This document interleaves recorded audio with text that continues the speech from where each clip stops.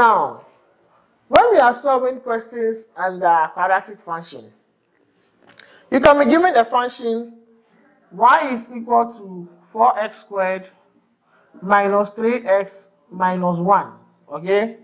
And you'll be asked to draw this quadratic function given a range of values. Maybe they'll tell you x is ranging between -2 to +4. So you shall draw a table, okay? You draw a table where they are all integers, okay? So we have x to be -2, -1, 0, 1, 2, 3, and then 4.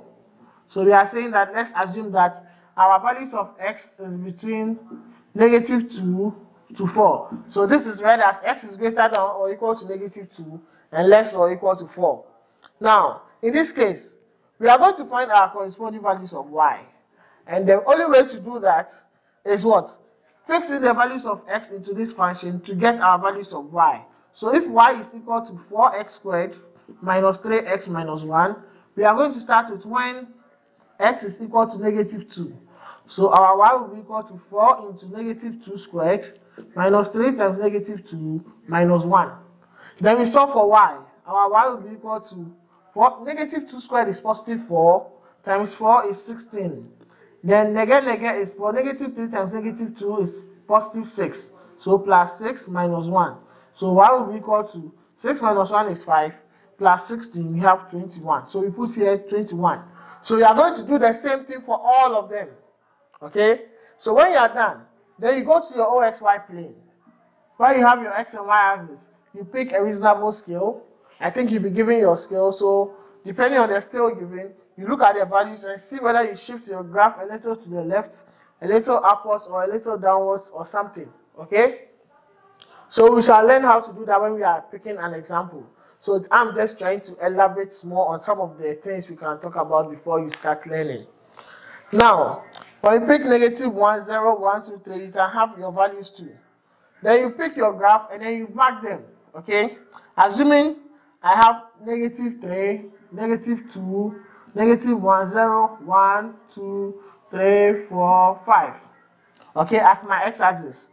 Then let's say I have 5, 10, 15, 20, 25, and so on. I have -5, -10, -15. Now, assuming x is -2, we have 21. -2, we have 21. So somewhere here, we continue marking them. It goes like this, okay? And that's how we get something like this, because this is a minimum curve. So you use your free hand, and then you draw it, okay? So after drawing, you shall have something like this. Okay, so assuming this is our curve, okay, assuming this is our curve, we are done drawing it. We fix the values and everything, assuming this is what we have. Now, we can be asked under a sub-question to solve for, let's say, 4x squared minus 3x minus 5 equal to 0. They will ask us to use the graph we've drawn, which is this, to solve 4x squared minus 3x minus 5 equal to 0. Now, in this case, we realize that we do the graph of 4x squared minus 3x minus 1, okay? And 4x squared is 4x squared, minus 3x is minus 3x, but our minus 1 here is minus 5. So you ask yourself, if 4x squared is 4x squared, we shall have 4x squared minus 3x, then minus, now, if this is minus 1, okay, if this is minus 5, what do I add to minus 5 to get minus 1? Because this is the actual graph we drew, okay? This is the actual graph. This is the actual graph we drew, which is 4x squared minus 3x minus 1. This is the graph. And we are being asked to solve for this. So we have to make this look like this, okay? Now, if this is 4x squared, this is 4x squared. If this is minus 3x, this is minus 3x. This is minus 5. So what do we add to minus 5 to get minus 1? So what do I add to minus 5 to get minus 1? It is positive 4. So I'm going to write this as minus 5, which is the same thing, but I add plus 4 here equal to another 4. So now if I should take this 4 to the right hand side, it means I've added 0 to the equation. So over here, I've added 0 to the equation, but my equation is in this form, equal to 4. Now simplify this, I get 4x squared minus 3x minus 1. Minus 5 plus 4 is minus 1 is equal to 4. Now, 4x squared minus 3x minus 1, this is the graph I drew. And it is equal to what? This is equal to y. So this means that 4x squared minus 3x minus 1 is equal to y. And this is equal to 4. So if y is equal to 4, okay, I go to my graph. And I look for, allocate 4 on my y-axis. So if this is 5, 4 will be somewhere here. I pick my rule. I rule a straight line, okay? That's where 4 is. Now, this straight line cuts across 2 points on the curve, which is this point here and then this point here. Then I pick my rule again. I rule a straight line here to locate the point where it is, to locate a point on the x-axis, okay, to read it. And then another point here. So I'm going to say from my graph, from the graph, when y is equal to 4, x is equal to, let's say, negative 1.3 and positive 3.4 or something, and positive 3.4. So this will be my answer for the values of x. Okay, so after using this to solve the question, okay, this will be my values of x. Now, I can also be asked, find 4x squared minus 3x minus 1 equal to 0. Okay, so in that case, 4x squared minus 3x minus 1 is equal to what? Y. So this means y is equal to 0. And if I want y equals to 0, if this is y equals to 20, y equals to 15, y equals to 10, y equals to 5, y equals to 0 is my x-axis. So where does the curve cut across the x-axis? It is this point and then this point. So I just read it and say from the graph, when y equals to 0, x is equal to this point and this point. Very good. Now, another aspect is you can be given a curve, okay? And you can be asked to also draw a straight line in the curve, okay? Or on the same graph sheet as what? The curve. Now, if you are asked to draw a straight line under the same graph sheet, what you are going to do is, assuming I'm told in the sub question, draw also the graph, let's say y minus 2x minus 3 is equal to 0. So this means that this is a straight line. Why? Because it is in the form y equals to mx plus c. This can be written as y equals to 2x plus 3. So this is a straight line, okay? Now, for you to get the straight line, look at the values of x you have here. Let's say I have negative 1, 0, and 1, or negative 2, 0, and 2, or negative 1, 0, and 2. Pick any 3 values you want from the values of x given. So I draw a new table, okay? I have my values of x and y. I pick only 3 values. Let's say I pick negative 2, 0, and 2. So negative 2, 0, and 2.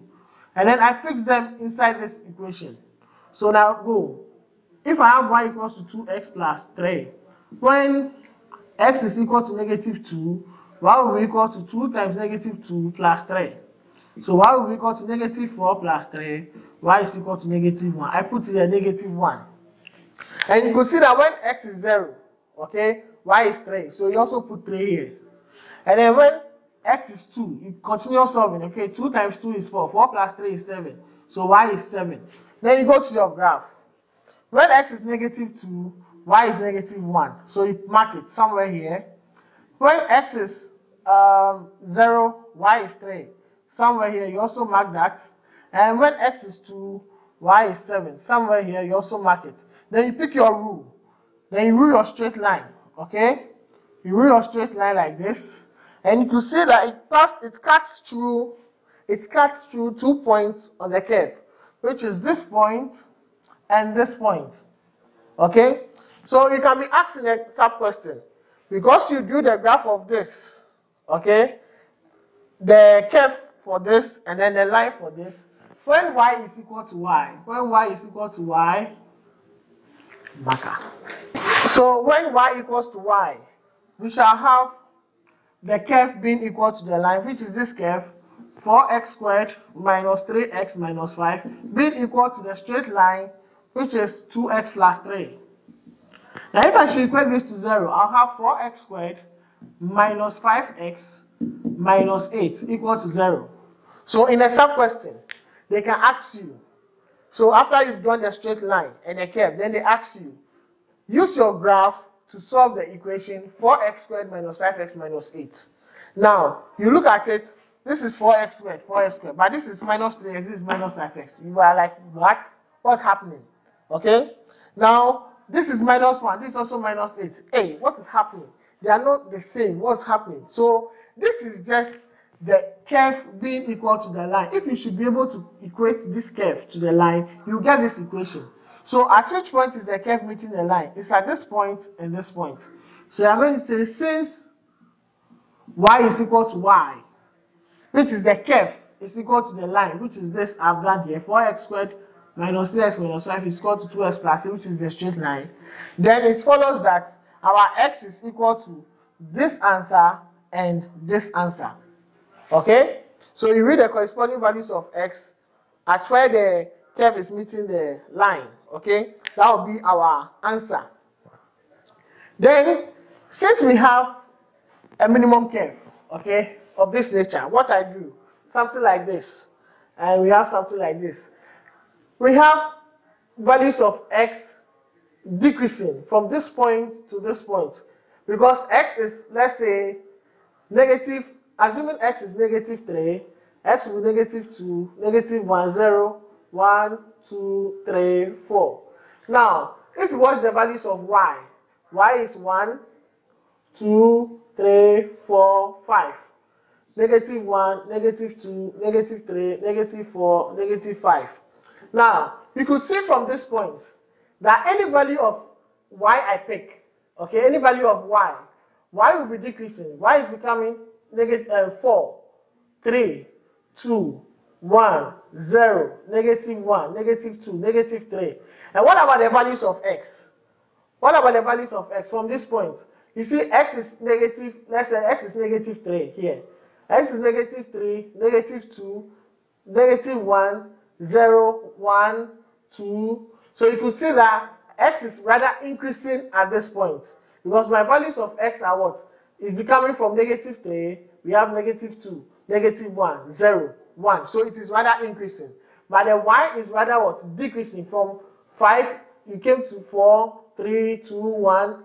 And then when we come from this point to this point, again, our x values are what? Increasing. From this point, you see that x is increasing.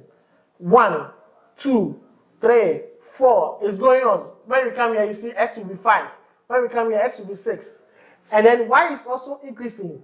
Now y is increasing from negative 3. Now we are going to negative 2, negative 1. You can see 0, 1, 2, 3. So when we talk about x increasing, y decreasing, you just watch the trend. Okay? When you have a maximum value 2, as when you have your x-axis. So if this is your x is becoming negative 4, negative 3, negative 2, negative 1, 0, 1. So x is what? Increasing. Then when you come here, x is also what? Increasing. Okay? Because it's running from, let's say, 1, 2, 3, 4. It will be going this way. So x is increasing. Then you ask yourself about the y. So if y is negative 5, negative 4, negative 3, negative 2, negative 1, 0, 1, 2, 3, 4, 5. Let's see about the y. From this point, y is what? Increasing from negative 5, negative 4, negative 3, negative 2, negative 1, 0, 1, 2. So y is increasing. Then from here, y will start decreasing. 4, 3, 2, 1, 0. Y is decreasing. Do you understand? So we can use all these techniques in answering questions under quadratic functions. So let's solve a question now.